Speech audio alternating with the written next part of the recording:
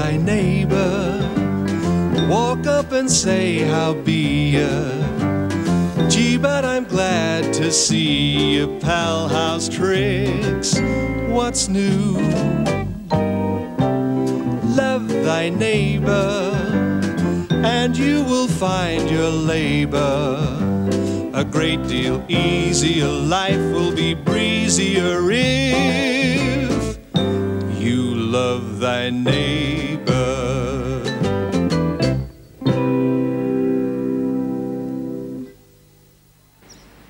Have you called Eddie? He's going to be late for work if he doesn't hurry.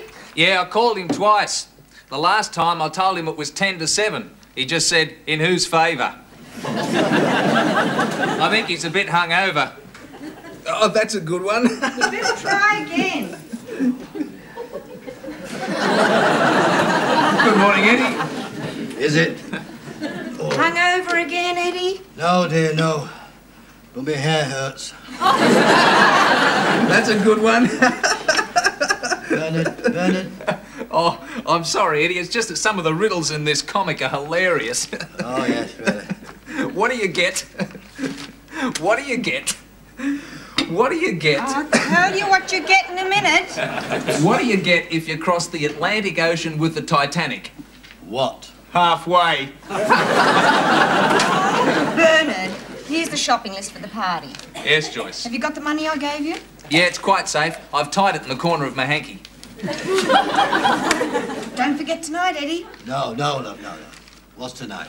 We're having Jim over for a few drinks. It's his birthday. Oh, yes. I never knew he was, you know. Who was what? Muhammad Ali. What's he talking about, dear? Have you no idea?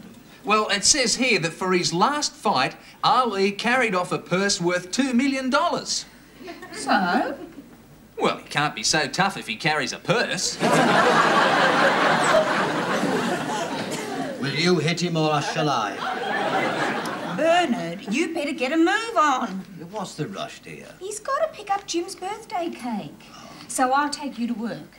Now, what do you want for breakfast, Eddie? Cereal? No, dear, too noisy. No. Just have something strong and black. Strong and black. How about Muhammad Ali? All right, I'm going. See you at work, Eddie. Oh, what have you put in his oats this morning? I think he's just a bit excited about the party tonight. Yes, well, don't put any sherry in the trifle, otherwise we'll all be in trouble. Oh, dear, I feel so tired, dear. It's terrible. Didn't you sleep well? No. Had a bad dream. I dreamt I was shipwrecked on a desert island with Raquel Welch, Jane Fonda and Sophia Loren. What was wrong with that? In the dream, I was Bridget Bardot.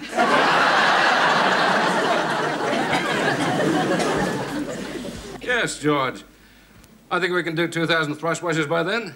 Hang on a minute. Jim, can we do 2,000 thrush washes in a hurry? Yeah, sure, Mr. Joe. I'll move Eddie Booth out of split pins into washers. No problems, George. Split pins is kid stuff. Now this is a big league. You reckon you can manage one of these, Pommy? When did that come over? With the First Fleet? I could work one of those with my eyes shut. We employ engineers, not comedians. Oh, yeah. Anyway, Kitty will show you how to operate it. Kitty? Do you have women working here? No, Kitty's a fella. Funny name for a fella. He's a funny fella. Touch of the horse's hoof. Speak of the devil, here he is. Kitty, this is Eddie Booth. Pleased to meet you. The pleasure's all mine.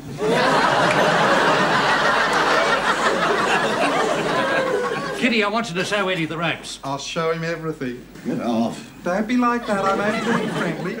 Would you like a quick session now? Pardon? On the machine, cheeky. Oh, you are bold. You married? Yes. What a waste. Oh, what a waste. Jim. Morning, Jim. Ah, here are the lads. I'd better introduce you. Now, Bernard, you know. Know him? I live with him. Bernard, you beat me to it. Control yourself, Kitty. You promised. Ah, Charlie Wilson. Charlie, this is Eddie Booth. Pleased to meet you, kid. How you going, mate? Eddie's a pom. What, another one? Another one? Yeah, we already got one here. What do you mean to say you've got another Englishman working here? Yeah, that's right. He's from Lancashire. Marvellous. If he's from Lancashire, it'll be all right. Salt of the earth. A true pom. Hey, Arnold. Yeah? Come out here and meet a fellow pom. Arnold, Eddie Booth. Pleased to meet you, Squire. Nice to know we're working side by side with a fellow Lancastrian. Pleased to meet you too, Bruce. Welcome to Australia. I hope you like it here. It's a real beaut country. I thought they said you were from Lancashire. That's right, but I left there in 1947. Do you mean to say you've worked here over 30 years and they still call you a pom? Yeah. What chance have I got? Not much, Bruce. The name's Eddie. Come on, you lead slingers, full finger. Get into your working togs. Is that it then? Have I met them all? Yep, that's a full workforce. Not exactly British Leyland, is it? No, we work here, mate. Well, any questions? Yes. What time's tea break? When I tell you.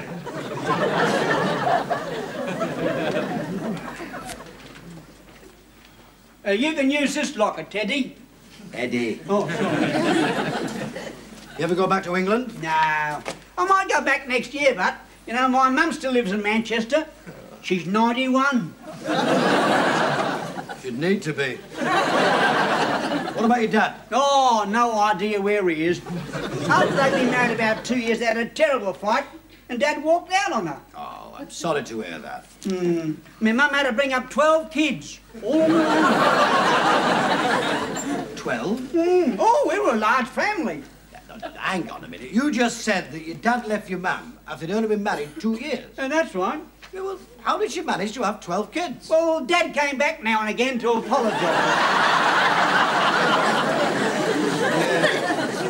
Well, if he comes back again, he'll be working from memory. Look, don't take any notice of him, Eddie. He's the biggest liar this side of the black stump.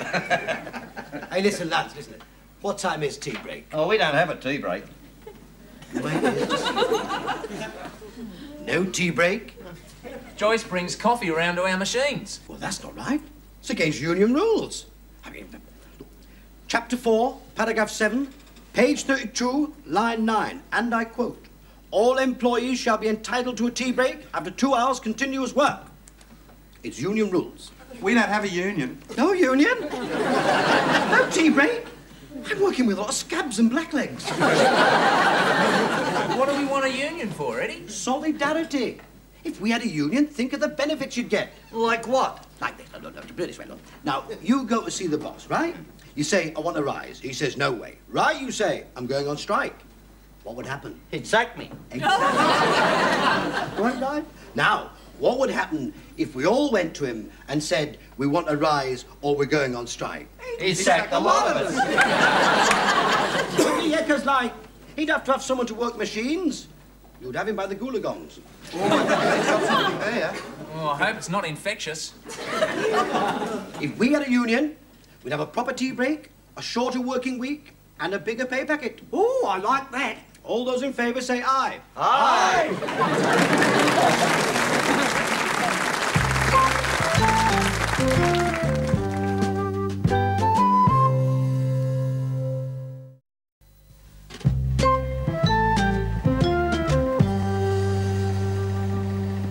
What's happening? Where are all the men? Search me. Ah, just the men I want to see. What's going on here? Where is everyone? I've been talking to my brothers. Brothers? What brothers? My brother workers. And we've just decided to form a union. Well, you can just decide to unform it. Knickers. It has been carried unanimously. You'll be carried unanimously in a minute. Out on a stretcher. Easy, Jim.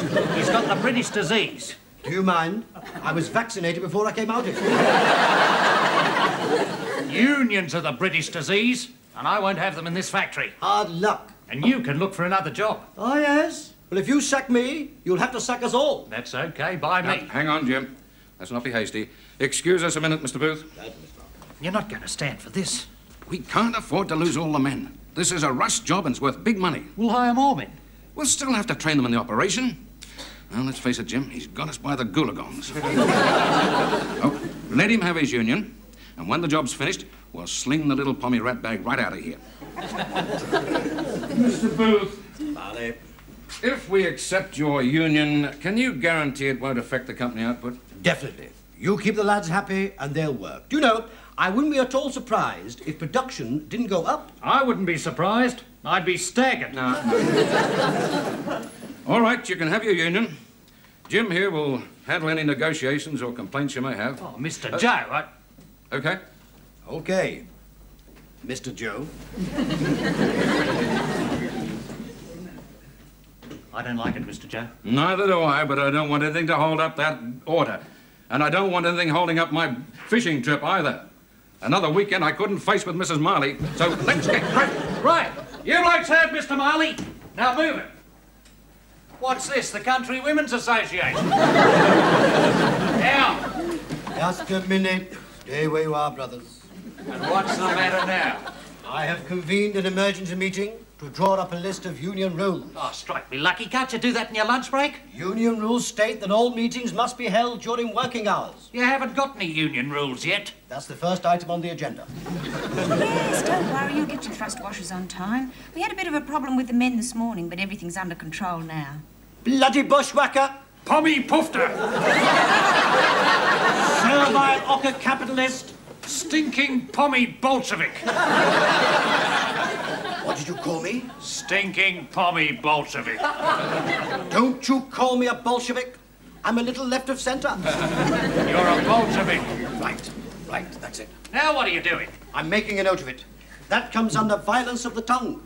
What about calling me a bloody bushwhacker? What's that come under? The truth. How do you spell Bolshevik? B-A-double-L. Oh, now you're being bloody stupid. Bloody stupid, is it? Right. Anything else you'd like to call me while I've got my pen out? I'll shove it all down. For all I care, you can shove it right up your... Go on. Oh, I'm sick and tired of this. In Mr. Marley's absence, I am in charge. And you'll do what I say. Over my dead body. That is the most sensible remark you've made all morning. The trouble with you is you're out of touch. Out of touch? Yes. How much time do you spend on the factory floor? A damn sight more than you. You're always arguing the toss. The men have a right to be represented. And in their wisdom, they've chosen me as their man of destiny. Some men are born great. Some men achieve greatness. And others have greatness thrust upon them. All right. All right, let's talk this over sensibly, like two intelligent men. I agree. Where's the other one? I've seen it all before. As soon as you get a union in here, it's a social club. You hardly ever see the men. They're either playing cards or smoking and reading in the dunny. As I recall, there's nothing in union rules that prohibits an employee having a smoke or a read while answering the call of nature. Maybe so. But my problem is that the call of nature will be heard far too often. And what's more, mate, every time it's heard, the call will be answered. Oh, will it? In that case, appropriate action, as you call it, will be taken. What sort of action? You'll find out.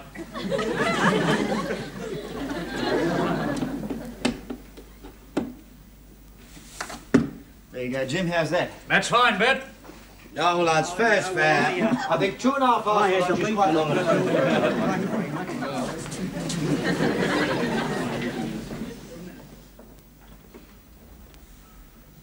What's this, then?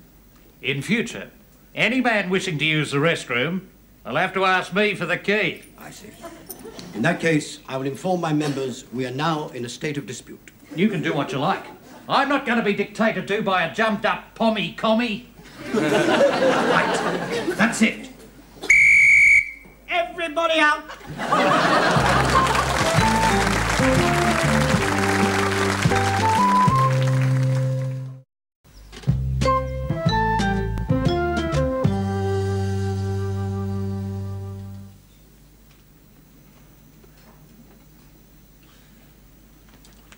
Hey, love, do you still reckon this birthday party's a good idea? I mean, with the way things went at work between Jim and Eddie, maybe we ought to call it off. No, Bernard, we've got to try and bring about a reconciliation. Yeah, I suppose you're right. When are we going to cut the cake? Well, I thought we might at least wait until Jim gets here. It is his birthday. Right, enjoy your party. I'm going. Going? Where? To the club. Oh, Eddie, you promised you'd stay for Jim's birthday. No, Joyce, I'm sorry, Lovelock. I am a man of principle. My place is with my union brothers. Destiny has called me to take my place in history. I am called, and I am committed. Oh, like my uncle. You mean your uncle was a union leader? No, he was committed. Well, I've never met the man, but I can see a strong family resemblance. Well, I'm going. Eddie, I'm asking you to stay. Yeah, try one of my nuts. I'm sorry, Bernard. Not even your nuts can persuade me. How about a nice cold can of beer? Oh, all right then. Every man has his price. Good evening, all. Hello, Jim. Hello, Jim. And others. Hello, it's Captain Bligh of the Bounty. Happy birthday, Jim. Brother Eddie, is it all right if I wish him happy birthday? That is a matter for your own conscience, brother. But do remember this. He who sups with the devil needs a very long spoon. Oh, no worries then. We're only having cake, so I won't need a spoon. Happy birthday, Jim. Bernard, I've given the matter a lot of thought, and I think I know how you can help the union win this fight. Really? How? Join his side. Let's not talk shop, eh? That's perfectly all right with me, Joyce. And we of the union? Good. Sit down.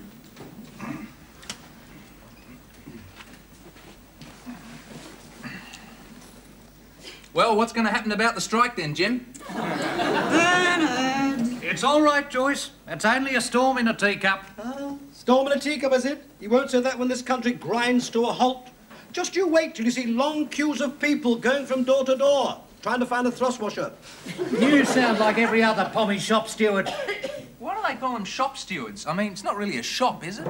Bernard, why don't you tell him one of those jokes from your comic book? Your stupidity could cost the company a valuable order. The management have only got to agree to a few reasonable requests and work will resume. And what are these reasonable requests, Eddie? Free access to the restroom at all times, colour television, free luncheon vouchers, productivity bonus, travelling expenses, free overalls, and 2 weeks holiday pay at Christmas.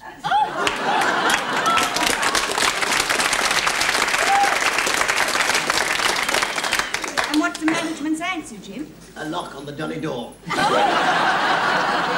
You shut your mouth. You've had your say. I beg to differ. We have hardly yet begun to fight. Little pommy pinko. Big Australian puff. Marie Antoinette. What's she got to do with it? Well, in times of trouble, she said, if the workers haven't got bread, let them eat cake. Let's cut the cake. Yes! Let's light the candles. Happy birthday to you. Happy birthday to you. Happy birthday, dear Jim. Happy birthday to you. Happy birthday, Jim. Happy birthday, Jim. Thank you, Bernard. Thank you, Joyce.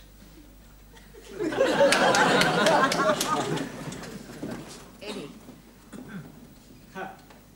Eddie. Sing happy birthday to Jim.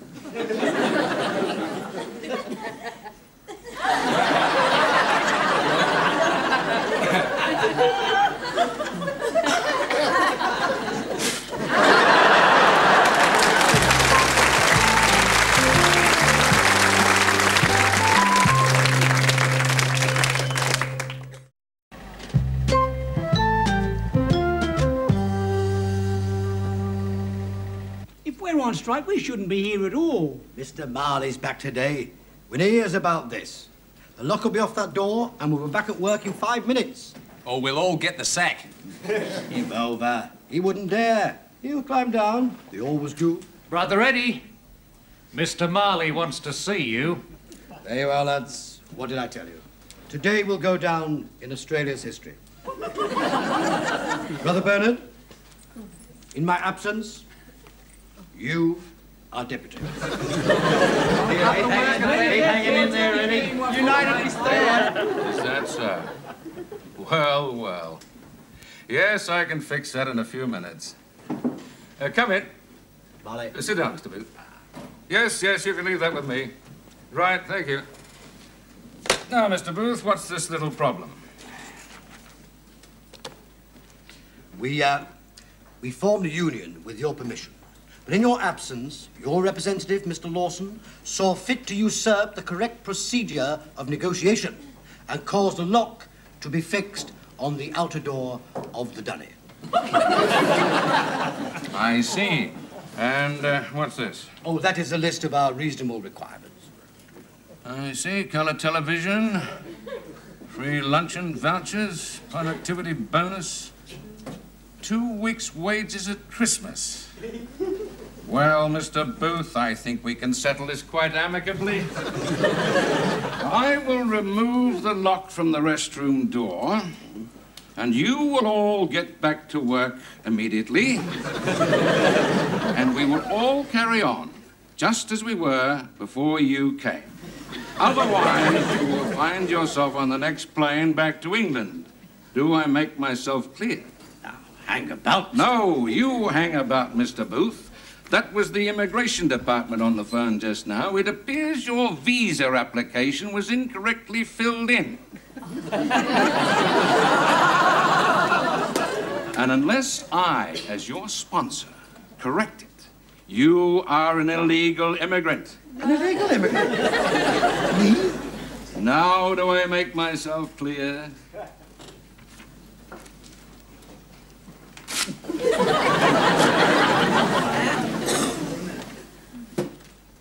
Mr. Booth. Mr. Marley.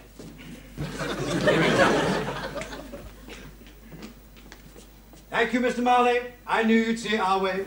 Well, lads, what did I tell you? Would you like to do the honours, Mr. Lawson? Just a minute. He didn't agree to everything, did he? Well, more or less, we compromised on a few points.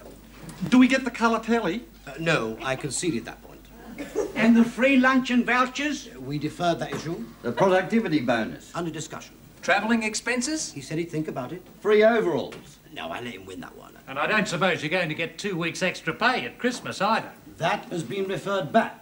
Referred back to when? Next Christmas. In other words, we got nothing. Yes, we did. We got recognition. That's a big step forward. And as your shop steward... Brother Eddie. Brother Bernard. In your absence, we convened an extraordinary meeting and we've elected a new shop steward. Unanimously. Brother Charlie. Not me, Brother Eddie. Brother Kitty. Not me, Brother Eddie. Brother Arnold. Not me, Brother Eddie. You. Not me, Brother Eddie. Me, Brother Eddie. Etching Brutal. Thy neighbor, walk up and say how be ya. Gee, but I'm glad to see you, pal. How's tricks? What's new? Love thy neighbor, and you will find your labor a great deal easier. Life will be breezier if you love thy neighbor.